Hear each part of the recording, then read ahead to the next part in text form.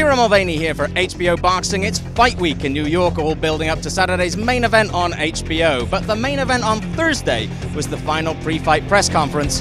Here's what the fighters had to say. I'm obviously here to win, and it will be a great thing to have in my record that I have beaten the great Mikey Garcia. I don't think it's going to be an easy fight for either one of us. I'm ready to go 12 rounds if it takes 12 rounds to beat him. And I do expect him to be there for a long night because he is a tough, durable opponent. Fight Week continues with the weigh-in on Friday, and it all builds up to Saturday night, Boxing After Dark on HBO.